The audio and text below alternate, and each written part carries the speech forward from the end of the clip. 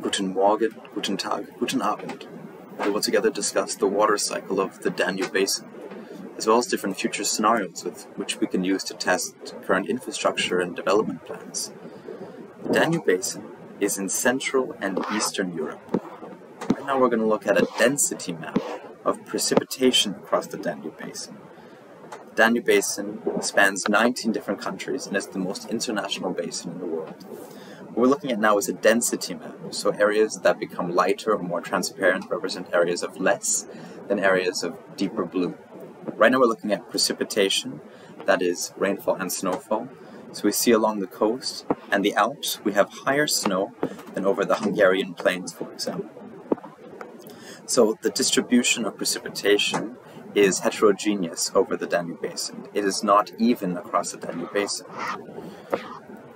Now we're going to look at a density map of evapotranspiration. Evapotranspiration is the amount of water that transforms into vapor over soils and plants. So the water that transforms from liquid water to vapor water by evaporating from soils or transpiring through plants. So traveling through plants and exiting the stomata of plants to become water vapor. In areas that are darker, represent areas of higher evapotranspiration versus areas that are lighter. So we see that evapotranspiration is also heterogeneous across the Danube basin.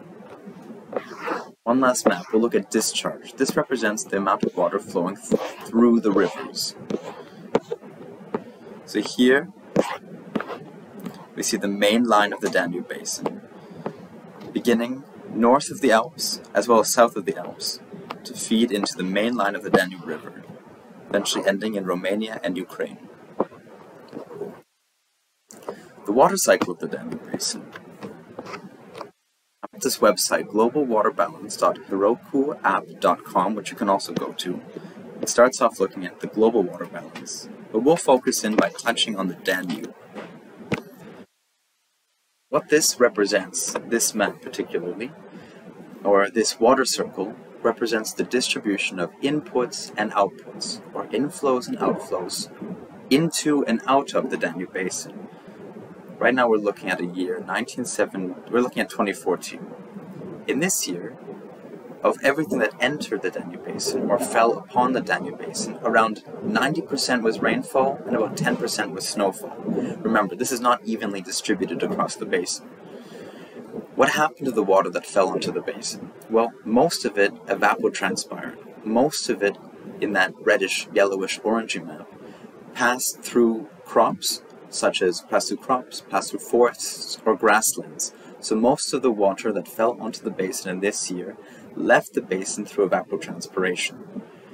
The rest of this, around 25% in this year, and in any year it could be between, say, 20, maybe up to 40%. That's the amount of water that passed through the whole basin and left as river water into the Black Sea. So going back to that map we showed, in this example year, 25% of all the water that fell over the Danube basin, so 25% of all of this precipitation left the Danube basin through river discharge and eventually entering into the Black Sea.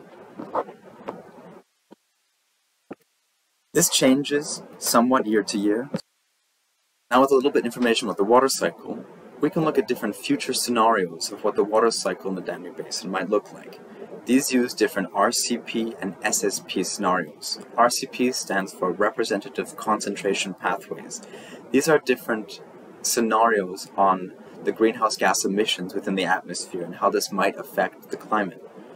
The RCP scenarios stand for the SSP scenarios stand for Shared Socio-Economic Pathways.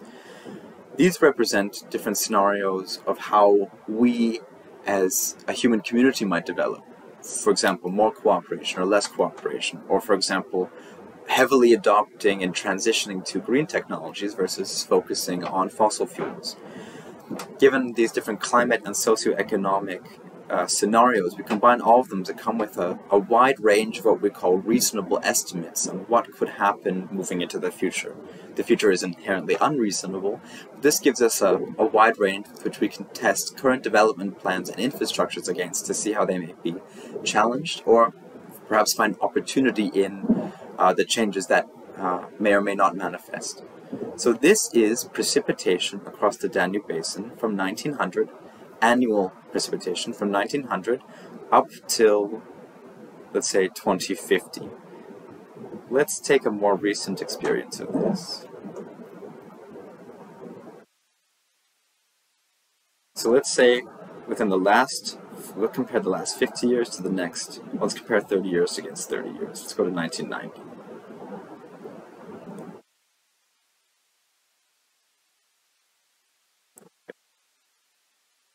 We see comparing 1990 to 2020, then looking at 2020 to 2050. Again, these are just scenarios which you can test against. I wouldn't bet on any of them, but what one does find in these scenarios is that there can be more opportunity for extreme scenarios. So extreme years or extreme seasons may happen more often, as well as the extreme points may be higher than they were within the last century. So we see, just comparing the last 30 years, that in one of the scenarios, pessimistic scenario, which represents... Vážení cestující, omluvte prosím zpoždění vlaku. Right, so the specific scenario that it's coming from is not so important, as they are just representing different combinations of scenarios for futures that may or may not manifest. Again, the range of what is possible is interesting as to stress test the current system, or again find opportunity in the current system. For years of heavy water, years of less water may or may not be detrimental. There is opportunity in change or in something different, as long as the system has the capacity to absorb and benefit from such changes or prepare for such changes. But we do find examples of years that are wetter than have been in the last century. And wetter up here, or similar to the extremity, but years also of extreme dryness. Here's another nice way of looking at it. So each of these points represents a single year. We're looking at the historical. This is a box whisker plot, so the median is represented in the middle. The box represents 25% of the data and 25% of the data.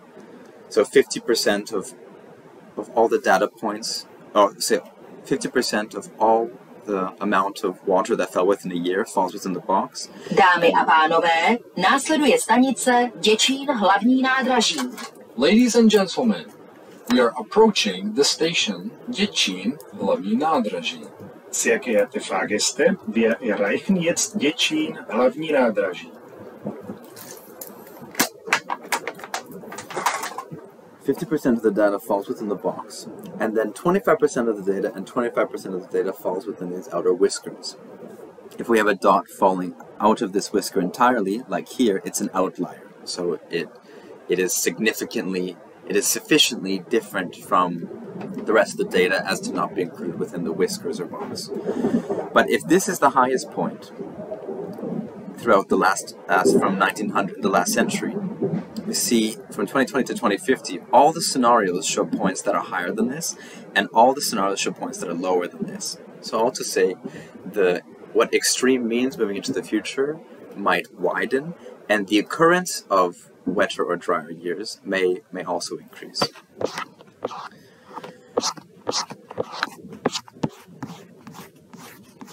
What also changes moving into the future is scenarios of population and GDP, or economic development. And both of these will affect water use. This goes from 1970 to 2050. Say we're at 2020 right here. The scenarios start at 2015. This gives different scenarios on how irrigation demand, domestic demand, and industrial demand might change moving into the future. Again, these are just scenarios. And what we see striking here is that industrial demand dominates the Danube basin, where there is, compared to other basins, relatively less irrigation, and domestic demand is less than industrial demand.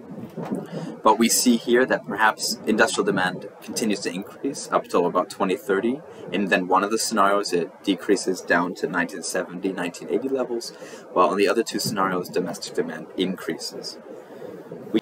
Okay, so using all the information we have, how can the Danube basin prepare for a more resilient future, admitting the higher and lower extremes than experienced in the last century, as well that years of extremity or seasons of extremity may happen more often?